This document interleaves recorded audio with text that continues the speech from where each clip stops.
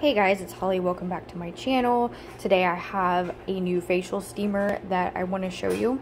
So what I've been doing is I've been using this. This was very inexpensive. I paid about $25 give or take for this.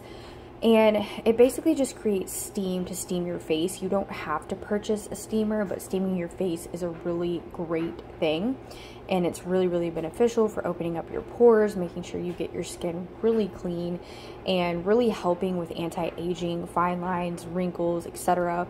And just giving your skin a better tone and more of like a plumpness, and helping with everything when it comes to your face, your neck, and your décolleté. So this particular one, it's kind of unbranded. It's just something I bought off eBay, so it's nothing fancy. So this is the cup of water. You want to take filtered water, and then you just pour it in the top. So you just pour your water in, and then if you want, you can do a couple of like essential oils. It just depends on you. Some people do, some people don't. I've added in just a couple of drops of cinnamon leaf oil, just pure cinnamon leaf. And you want to be really careful with the essential oils though, because it is kind of going in your face, and you want to make sure it's going to be something mild and something that your skin is going to tolerate really well. So some people, you know, don't do well with certain oils. Some people, for example, might break out if they use lavender. Some people, it might be more of, you know, their skin might be sensitive to citrus. So whatever, you know, whatever you decide to use, just do your research first and be careful about it, and use it very minimally if you're going to use the essential oils. But I recommend starting without the essential oils. So then you just connect it.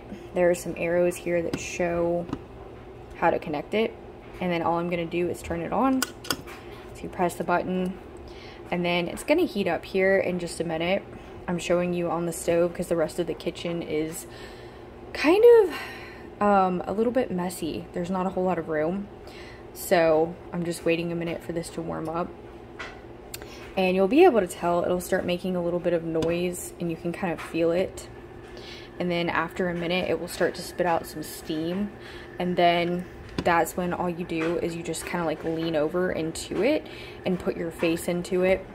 And yeah, I just do it till the steam runs out. I've been doing this every day, but ideally I think two to three times a week is sufficient, even if you can only get in like once a week.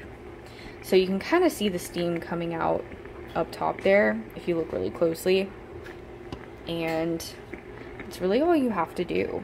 So, and then you just steam your face, and you don't want to get right up into it. You want to keep a little bit of distance, but you just steam your face for however long you feel like, even if it's just for like 30 seconds. Every little bit helps.